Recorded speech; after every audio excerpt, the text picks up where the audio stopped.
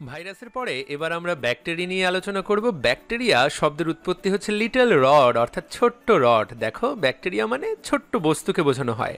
Bacteria আসলে একটা আণুবীক্ষণিক জীব। আমরা দেখো ভাইরাস সম্পর্কে পড়েছিলাম, ভাইরাস ছিল অতি আণুবীক্ষণিক। এখানে কিন্তু অতি শব্দটা নাই, এটা হচ্ছে শুধু আণুবীক্ষণিক। প্রথমবারের মতো ব্যাকটেরিয়া কথাটার এই জিনিসটার ধারণা দেন অ্যান্থনি ভ্যান লিউয়েনহুক, ওলন্দাজ বা নেদারল্যান্ডের বিজ্ঞানী। হল্যান্ডের বিজ্ঞানী অ্যান্থনি ভ্যান লিউয়েনহুক প্রথমবারের মতো তার নিজের বানানো সরল অণুবীক্ষণ যন্ত্রের নিচে এক ফোঁটা পানিতে ব্যাকটেরিয়ার উপস্থিতি লক্ষ্য করেন এবং এগুলোর নাম তিনি দেন অ্যানিমেলকিউল বা ক্ষুদ্র প্রাণী। তাহলে পরীক্ষায় আসতে পারে প্রথমবারের মতো ব্যাকটেরিয়া দেখেন কে? সর্বপ্রথম ব্যাকটেরিয়া দেখেন হচ্ছে বিজ্ঞানী অ্যান্থনি ভ্যান লিউয়েনহুক, এবং তিনি সর্বপ্রথম এই ব্যাকটেরিয়া দেখেন বলে তাকেই কিন্তু এই ব্যাকটেরিওলজি বা প্রোটোজুলজির জনক বলা হয়। খুবই গুরুত্বপূর্ণ কথা, ব্যাকটেরিওলজির জনককে অ্যান্থনি ভ্যান লিউয়েনহুক। ভাইরোলজির জনক ছিল WM স্ট্যানলি। স্ট্যানলির নাম মনে রাখতে হবে, লিউয়েনহুকের নাম মনে রাখতে হবে। এই ব্যাকটেরিয়া এই নামটা দিয়েছেন পরবর্তীতে বিজ্ঞানী অ্যারেনবার্গ। বিজ্ঞানী অ্যারেনবার্গ পরবর্তীতে নাম দিয়েছেন ব্যাকটেরিয়া। আমরা যাতে এই কথাটা অবশ্যই মনে রাখি, তাহলে অ্যারেনবার্গ নাম দিয়েছেন ব্যাকটেরিয়া নামটা, যদিও তিনি কিন্তু জন্ম দেননি। জন্মদাতা হচ্ছে লিউয়েনহুক, আর নাম দিয়েছে আমাদের দাদা দাদিদের মতো অ্যারেনবার্গ। তবে লুই পাস্তুর ব্যাকটেরিয়া নিয়ে অনেক গবেষণা করেছেন, এবং লুই পাস্তুর ব্যাকটেরিয়া নিয়ে গবেষণা করে তিনি ব্যাকটেরিয়ার তত্ত্ব দিয়েছেন। পরীক্ষায় কিন্তু প্রশ্ন আসবে, ব্যাকটেরিয়া তত্ত্ব দিয়েছেন কে? ব্যাকটেরিয়া তত্ত্ব দিয়েছেন বিজ্ঞানী লুই পাস্তুর, এবং সেই জন্য তাকে অনেকে আধুনিক ব্যাকটেরিওলজির জনক বলতে চান যেহেতু বলা হয়েছে, তাহলে বলা হয় ধরে নিতে হবে। পরীক্ষায় প্রশ্ন আসবে আধুনিক ব্যাকটেরিওলজির জনককে, উত্তর হচ্ছে লুই পাস্তুর। খেয়াল করতে হবে কোনটা এসেছে। দেখো, ব্যাকটেরিওলজি নাকি আধুনিক ব্যাকটেরিওলজি, তাহলে এটা খুবই গুরুত্বপূর্ণ। ব্যাকটেরিয়ার ইতিহাসে আরেকজন মানুষের নাম খুবই গুরুত্বপূর্ণ, তার নাম হচ্ছে রবার্ট কচ। এই রবার্ট কচ ছিলেন একজন জার্মান ডাক্তার। তিনি বেশ কিছু গবেষণা করেন, এবং সবচেয়ে বেশি গবেষণা তিনি করেন যক্ষা রোগ নিয়ে, এবং তিনিই মূলত বলেন যে যক্ষা রোগের জন্য দায়ী ব্যাকটেরিয়ার নাম মাইকোব্যাকটেরিয়াম টিউবারকুলোসিস। এই ব্যাকটেরিয়াটার নাম তোমার নিজের নাম যেমন গুরুত্বপূর্ণ, সেইভাবে ভর্তি পরীক্ষার জন্য মনে রাখতে হবে। মাইকোব্যাকটেরিয়াম টিউবারকুলোসিস অত্যন্ত গুরুত্বপূর্ণ কথা। তাহলে রবার্ট কচ আবিষ্কার করেন মাইকোব্যাকটেরিয়াম টিউবারকুলোসিস, যা কিনা যক্ষা রোগের জন্য দায়ী। পরীক্ষায় কিন্তু প্রশ্ন আসবে যক্ষা রোগের জন্য দায়ী কোন ব্যাকটেরিয়া? যক্ষা রোগের জন্য মাইকোব্যাকটেরিয়াম টিউবারকুলোসিস। এখানে এবার একটা মজার তথ্য খেয়াল করো। তথ্যটা হচ্ছে মানুষের দেহে যতগুলো কোষ আছে তার চেয়ে 10 গুণ বেশি ব্যাকটেরিয়া আছে। ব্যাপারটা খুবই হাস্যকর। অর্থাৎ তুমি যতগুলো কোষ নিয়ে টিকে আছো তার চেয়ে 10 গুণ বেশি ব্যাকটেরিয়া নিয়ে বেঁচে আছো। কথাটা শুনতে অবাক শোনালেও কথাটা কিন্তু 100% সত্যি। আমাদের ত্বকে এবং আমাদের অন্ত্রে, খাদ্য নালীতে যে পরিমাণ ব্যাকটেরিয়া আছে সেটা তুমি কল্পনাই করতে পারবে না। তবে এগুলো কিন্তু আমাদের ক্ষতি করে না, সেজন্যই কিন্তু আমরা বেঁচে আছি, না হলে কবেই আমরা সবাই মরে ভূত হয়ে যেতাম। তাহলে আমরা কিন্তু জেনে ফেললাম যে আমাদের শরীরে অনেক বেশি ব্যাকটেরিয়া থাকে।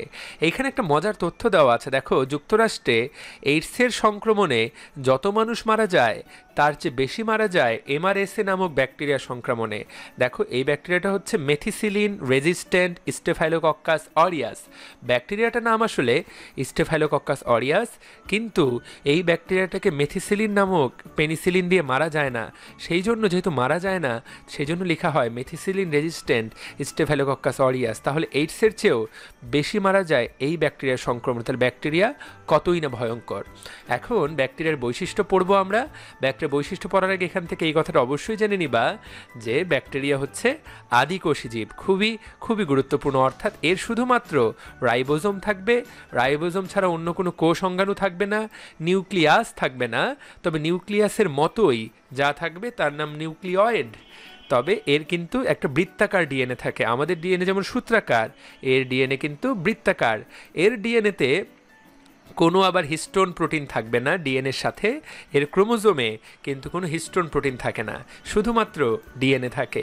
এই কথাগুলো আমরা প্রথম অধ্যায় থেকেই জানি। এবং এদের কোষে জড় কোষ প্রাচীর থাকে, তাই এরা উদ্ভিদের সাথে মিল সম্পন্ন। এদের কিন্তু কোষ প্রাচীর থাকে। আমরা জানি যে উদ্ভিদেরও কোষ প্রাচীর থাকে, প্রাণীদের কিন্তু কোষ প্রাচীর থাকে না। তাহলে আমরা অনেক কিছু জেনে ফেললাম। এর পরের পেজে একটা বিশাল বক্স দেওয়া আছে। ছোট্ট ভাই ও বোনেরা, এই বক্স থেকে ভর্তি পরীক্ষায় প্রশ্ন আসার কোনো কারণ নাই, এইটা আমরা পড়ব না, মনে রাখার দরকার নাই। আমরা আশা করি এখান থেকে কোনো প্রশ্ন পরীক্ষায় পাবো না। এইবার আমরা আসলে পড়ব সেটা হচ্ছে ব্যাকটেরিয়ার বৈশিষ্ট্য। ব্যাকটেরিয়া একটা জড় কোষ প্রাচীর বিশিষ্ট এককোষী আদিকেন্দ্রিক অণুজীব, যা সাধারণত ক্লোরোফিলবিহীন এবং সে বংশবিস্তার করে কিভাবে? দ্বিবিভাজন প্রক্রিয়ায়। এইগুলোই আসলে মূল কথা, যেগুলো আমরা নিচে আলোচনা করব। তাহলে এখানে ব্যাকটেরিয়ার বৈশিষ্ট্য থেকে কি পড়তে হবে? ব্যাকটেরিয়া অত্যন্ত ছোট আকারের জীব। এরা কি আকারের? আণুবীক্ষণিক। এইটুকু মনে রাখতে হবে। আকার মাইক্রোমিটারে হিসাব করা হয় 0.2 থেকে 0.5। পরীক্ষায় আসার খুব একটা যৌক্তিকতা নাই, জাস্ট মাইক্রোমিটারে হিসাব করা হয়, এইটুকু জানতে হবে। এরা এককোষী জীব, তবে এরা কলোনি করে বা দল বেঁধে থাকে, এই কথাটা মনে রাখতে হবে। এবং এই যে ব্যাকটেরিয়া, এরা যে আদিকেন্দ্রিক সেটা কিন্তু আমরা আগে থেকেই জানি। এদের 70S রাইবোজোম থাকে, কোনো ঝিল্লিবদ্ধ অঙ্গাণু থাকে না।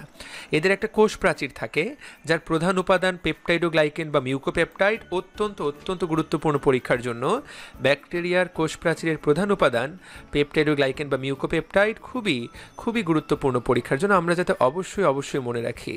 এর সাথে মুরামিক অ্যাসিড এবং টিকোইক অ্যাসিড থাকে। আমি এটা এইভাবে মনে রাখতাম, পেপটাইডোগ্লাইকেনকে পিজি মনে রাখতাম, পেপটাইডোগ্লাইকেন থাকে, মুরামিক অ্যাসিডকে মনে রাখতাম MA। তাহলে পিজি MA টিএ, তাহলে পেপটাইডোগ্লাইকেন, মুরামিক অ্যাসিড, টিকোইক অ্যাসিড, আমি মনে রাখতাম পিজি মাটা। তো এইভাবে মনে রাখা যায়। পেপটাইডোগ্লাইকেন, মুরামিক অ্যাসিড এবং টিকোইক অ্যাসিড মনে কিন্তু রাখতেই হবে। প্রশ্ন হবে নিচের কোনটা কোষ প্রাচীরের অংশ নয়? খুবই খুবই গুরুত্বপূর্ণ। এইবার ব্যাকটেরিয়ার ভেতরে খেয়াল করো, এই ব্যাকটেরিয়াগুলোর ভেতরে কিন্তু ডিএনএ অবস্থান করে।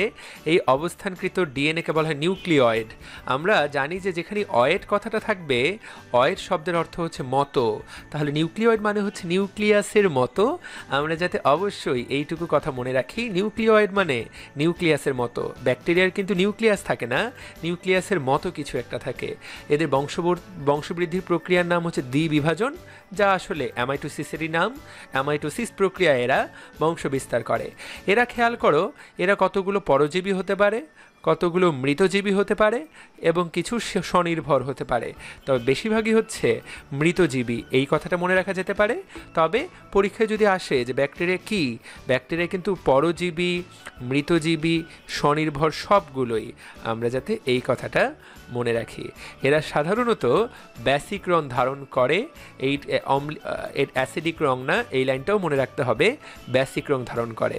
এখানে অনেক কথা বলা আছে। এরপরে এইটা জানা যেতে পারে যে এরা প্রতিকূল পরিবেশে টিকে থাকার জন্য এন্ডোস্পোর গঠন করে। আর ব্যাকটেরিয়াগুলো কয়েক ধরনের হতে পারে। বাধ্যতামূলক অবায়বীয়, অর্থাৎ যাদেরকে অবায়বীয় পরিবেশেই বেঁচে থাকতে হবে, অক্সিজেন থাকলে তারা বাঁচতে পারবে না। কতগুলো আছে সুবিধাবাদী অবায়বীয়, অর্থাৎ যারা অক্সিজেনের উপস্থিতিতেও বাঁচতে পারে, অর্থাৎ অবায়বীয় কিন্তু অক্সিজেন থাকলেও সমস্যা নাই। আর কতগুলো হচ্ছে বাধ্যতামূলক বায়বীয়, যারা অক্সিজেন ছাড়া বাঁচতে পারে না। এখান থেকে প্রশ্ন আসার খুব একটা কারণ নাই। যদি আসে, প্রশ্নটা একটু ট্রিকি প্রশ্ন হবে। খেয়াল করো, প্রশ্ন আসতে পারে যে কোন ধরনের ব্যাকটেরিয়া হয় না। খেয়াল করো, বাধ্যতামূলক অবায়বীয় হয়, বাধ্যতামূলক বায়বীয় হয়, সুবিধাবাদী অবায়বীয় হয়, কিন্তু সুবিধাবাদী বায়বীয় বলে কোনো কিছু নাই। এইটাই থাকবে অপশনে, সুবিধাবাদী বায়বীয়, এরকম কিন্তু কোনো কিছু নাই। যারা বাধ্যতামূলক বায়বীয় তাদের অক্সিজেন লাগবেই, যারা বাধ্যতামূলক অবায়বীয় তারা অক্সিজেন থাকলেই মরে যাবে, আর যারা সুবিধাবাদী অবায়বীয় তারা অক্সিজেনের উপস্থিতিতে বাঁচতে পারে, অক্সিজেন ছাড়াও বাঁচতে পারে। সুবিধাবাদীরাই সবসময় ভালো থাকে। এইবার ব্যাকটেরিয়া কোথায় থাকে? ব্যাকটেরিয়া সর্বত্রই বিরাজমান, তবে প্রচণ্ড ঠান্ডা প্রকৃতি -17 থেকে 80 ডিগ্রি সেলসিয়াস তাপমাত্রা পর্যন্ত ব্যাকটেরিয়া বাঁচতে পারে। এই কথাটুকু আমাদের জানাটা বেশ গুরুত্বপূর্ণ, আমরা যাতে এইটা অবশ্যই অবশ্যই মনে রাখি।